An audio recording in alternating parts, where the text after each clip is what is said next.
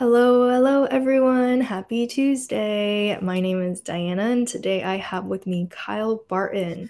Kyle Barton is a co-owner of Loma Homes, which is a short-term rental experience company, and we are super excited to be here with you today. Kyle is going to be one of our presenters at our Cash Flow Investing Summit in Tempe next month. Kyle, where are you calling in from today? So I'm in Utah, just south of Salt Lake. Oh, super fun. How's the weather there today? Pretty cold, right? Utah Nice day. and snowy. Yeah, we've been getting dumped Mhm. on with snow, so it's been a good excuse to get out and play in the mountains a little bit. That's awesome. You mentioned you were going skiing yesterday, right, with your son? Yeah, yep. My little 5-year-old is his first real time going, so we spent a lot of time on the bunny hill, but Oh, there's lots of good snow. that sounds amazing. We Yeah, have it's a good time. one of our Facebook guests said they're really excited to hear tips on having themed short-term rentals. Yeah, so a little bit about All right. Kyle. He owns Loma Homes, which they create these incredible short-term rental experiences. What's your favorite Airbnb that you have? Oh man, that's a good question. Yeah, so we have a few themed homes. Man, they're all good.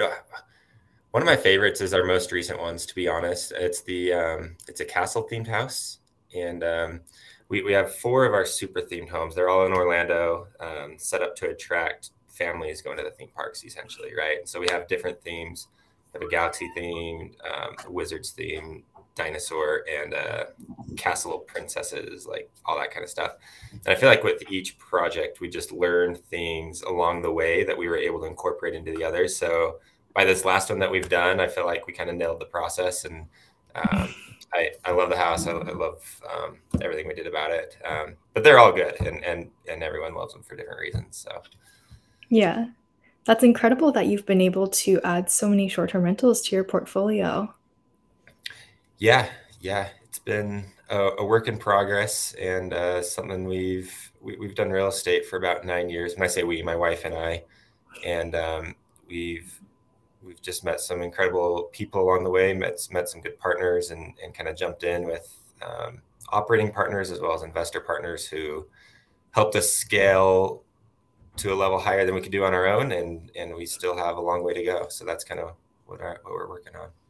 Yeah, it's all about your network. I was Yep. recently started listening to Atomic Habits, so I know a lot of people mention that that's a really good book that they recommend.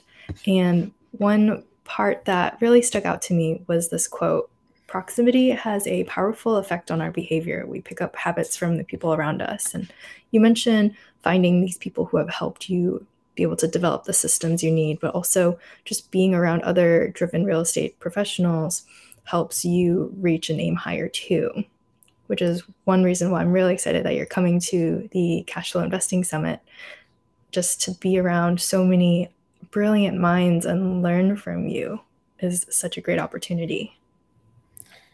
Yeah, I mean, I'm excited for the same reasons. That's where I get my motivation, is just being around other people. And I'm sure many people in this group can relate to the, I mean, just the amount of work that goes into building your own portfolio, your own investments, even one single property. Like there's a lot of processes that you have to learn and go through, and being able to rub shoulders with people who have done that before has made all the difference. And for me, it's motivating. It pulls me out of the office. It can be hard. It can be lonely sometimes to be doing this. You feel like you're grinding all the time, and so getting in an environment like that around other people, to me, it makes all the difference.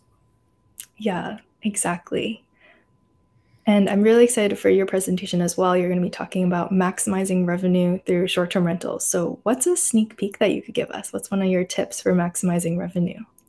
Yeah, so I, I'm really excited to share. I feel like the vacation rental, short-term rental industry, there's all these people posting about it on TikTok and social media, right? Like how great it is, and all I did was buy this property, and I'm making all this money, right? And yeah, there's great money to be made, and great revenue to produce there, but there's a lot of things that have to happen there. And so my objective at the conference is going to be to give the attendees the tools and resources that they need to go out and feel confident in doing this themselves.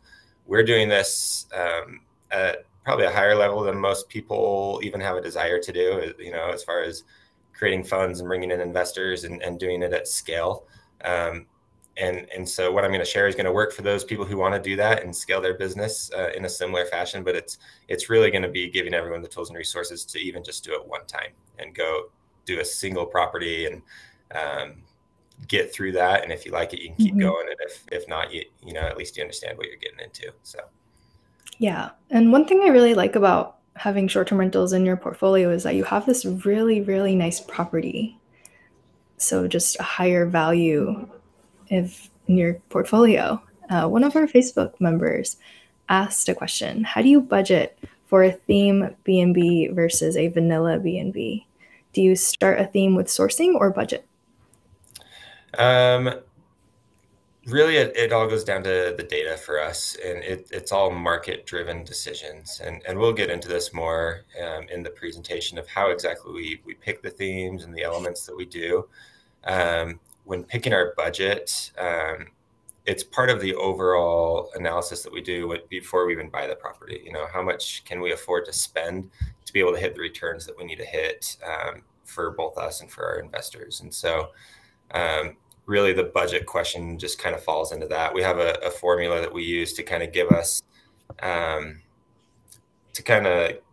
a sanity check, right? Of if we can keep numbers within this formula and within this budget, we're going to be able to hit the returns that we need. So we can know at that point, okay, we can make that decision. Let's buy it and move forward with it. And so we have internal processes that we use to be able to make those decisions. And I'll be sharing that with everyone as well. Probably too much to get into all the details here. No, that totally makes sense. What do you feel like is a daily habit you have that contributes to your success? For me, it's always learning, whether it's reading a little bit from a book or listening to a podcast or listening to a book, even in the car or something, always just trying to pull information from other people. I mentioned this a little bit before, but I'm a strong believer that any problem you have, someone else has probably been through it, or 1,000 other people have already been through it. They've probably written books about it. They're probably talking about it on podcasts, right? And so the information's there. It's just kind of on us to go out and chase that and take the good pieces and leave the rest out. So for me, it's just trying to learn something new every day through one of those platforms. Yeah, podcasts and audiobooks are such a great way for us to maximize on our time as we're doing chores or driving around. Such a great resource that we have access to now. Totally. And then you mentioned learning from others too. That's why I love the community. We have so many investors that have had all these different experiences and are willing to share what they've learned from their mistakes.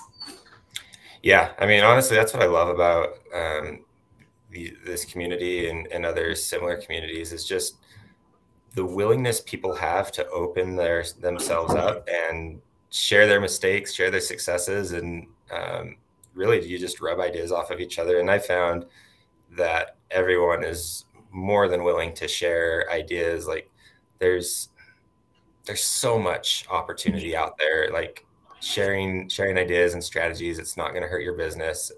If anything, it's going to help you. It might open up future partnerships, and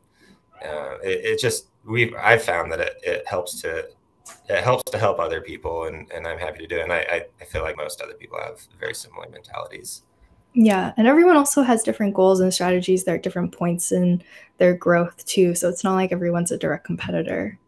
Exactly. But one way opportunities that are coming up for expanding your network and rubbing elbows, learning from other people. On Friday at the Cash Flow Investing Summit, we do have a networking reception. If you are an ROI Inner Circle member, we'll also have a hike or activity earlier that day. On Saturday, we'll have all the speaker sessions, and on Sunday. But on Sunday, we also have a members-only lunch, so you also get some more intimate time with our speakers there. Is there anything else you'd like to add or something you're most excited and looking forward to in the new year, Kyle? Man, I just feel like there's a lot of opportunity on the horizon. the market is crazy right now. It's very volatile. No one really knows what's going to happen, but uncertainty creates opportunity. And um, frankly, I don't know exactly what that opportunity is going to be or how it's going to play out, but I know how it's played out in the past, and we can try to replicate similar results to what people have done in the past. And that's what we plan to do is be at the forefront of those opportunities and do it with cool and fun people like yourself. So Yeah. yeah, that's on what's on our agenda this year. Yeah, we have no idea what's going to happen with the market, but there's still no better time to start than now. So, really excited that you'll be joining us for the summit in Tempe next month. For those of you who are interested in joining us, our hotel room block does end today. So, make sure you hop on that and take advantage of the special rate we have secured for our attendees. Again, thank you so much for your time today, Kyle. We can't wait to see you in Arizona. Yeah, very excited. Thanks, Diana. Awesome. Thanks, Have a everyone. great week, everyone. See you soon.